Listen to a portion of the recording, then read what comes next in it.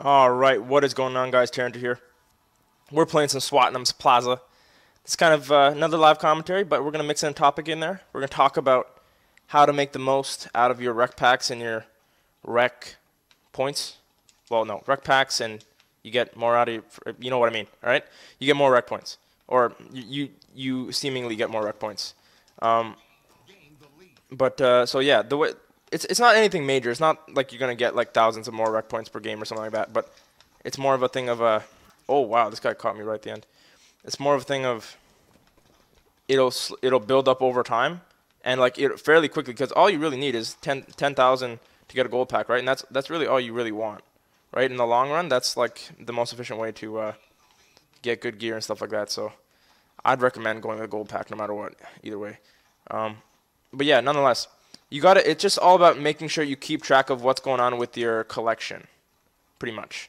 Because if your collection, if you don't pay attention to your collection, or even the traded with that guy, if you don't pay attention to your collection, you're just missing out on a lot of REQ points that you could be taken advantage of, right? So after pretty much, if you do decent in the game, you're gonna get a REQ pack usually. Like that's just how it goes.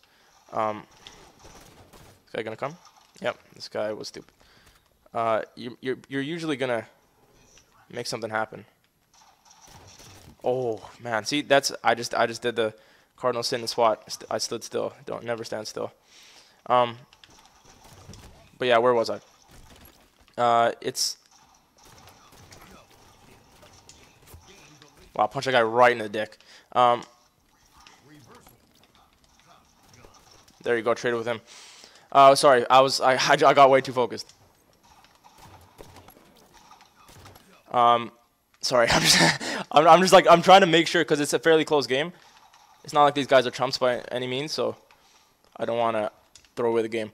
But yeah, you want to make sure that you pay attention to your collections, because I find that, especially for me, I get a lot of the Mongoose card and the Needler card, and you just really don't need them, right? And they're 50 apiece for the Mongoose and the Needler. So you might as well make use of it, really. I'm not going to win that. Oh.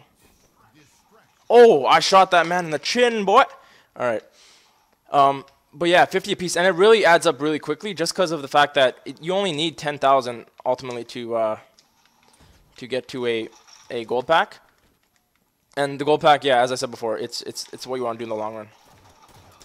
And yeah, I thought that's my little tip for you guys, because even from maybe 5-6 games, I'd have maybe 30-40 of either one of them or both, right? Just because like you play fairly well, and then you just end up getting a lot, because a lot of them come in individual packs. And wow, what the hell was that?